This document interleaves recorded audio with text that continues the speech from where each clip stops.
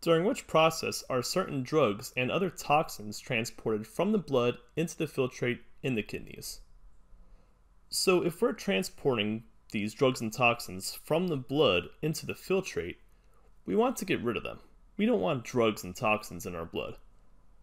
So choice B, reabsorption, definitely not the right answer, because what gets reabsorbed are the things that we do need in the blood, like water and other salts and minerals. Secretion, this just refers to hormones or other products of cells being made that we actually need. So it's not the case with drugs being brought from the blood into the filtrate. Excretion is what we want to happen. We want to get rid of these drugs and toxins, but we're not at this point yet. We're still in the kidneys. We're just transporting these toxic materials from the blood to the kidneys. It's not actually out of the body yet. The answer is A, filtration.